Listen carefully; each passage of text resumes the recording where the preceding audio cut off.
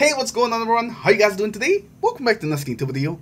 And today we're here in the Tango Shore because we're going to be talking about lure mods and upgrades. And what's the fastest way to upgrade Odrin and be able to unlock all the upgrades, since the upgrades are all pretty nice. They will give you some really great stuff, so you definitely want to do the upgrades as soon as possible. So to upgrade him, we're going to need some Recon data, and the best way to get Recon data is with the WRATHBORN hunts. But there's one issue with that, and it's that every time you gotta do a hunt, you gotta make sure that you have one charge. Doing a hunt will consume one charge, and to get a charge you either gotta do strikes, gambit, or some crucible matches. But there is a way currently this week to get a bunch of charges pretty easily, while still helping you get your stasis abilities. And that is thanks to the beautiful game mode in the Crucible known as Mayhem. Where's Mayhem? There you go. Mayhem.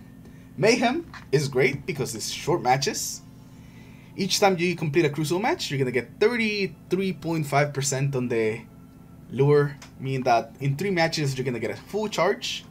And that's like, what, 12 minutes for a charge? And while you're doing this, you're also getting some more gear, you're going to get your Crucible Pinnacle, and you're also going to be upgrading your stasis abilities if you go in there with your stasis class. So Mayhem just kind of seems like the perfect way to do this week. It pretty much just kind of gives you progress for everything that you would want. You definitely want to get these upgrades because they're all pretty cool. You can unlock the Hive Hunts, get more powerful rewards or some pinnacles as well. Get more reputation, get some good modifiers in the hunts to help you finish them faster, and also get some more of those mutation mods, which are these ones down here. Well, right now you can't really see it because I have this one, which is also another way that you can get some more Recon data. Instead of getting a weapon or a piece of armor, you just get more Recon data. So if you're trying to level up as quickly as you can, every time that you see Recon data down here, definitely pick it. So it's going to help you level up faster and unlock all these perks faster. And I definitely recommend that you do that first. I know some of the weapons and some of the other stuff are tempting, but that Recon data though, that Recon data. In the end, I think it's going to help you a bit more. But that's pretty much it when it comes to gaining reputation here for Odrin. Just spam some Mayhem to get some charges. Also make sure that you pick up your stasis quests so you can unlock some new stasis abilities. And then once you have 3 charges, you go in there, do 3 different hunts, and then come over here and turn in the reputation. Also, remember, if you have a couple of them that give you extra Recon data, definitely go for it. Go for it and get some of that extra Recon data.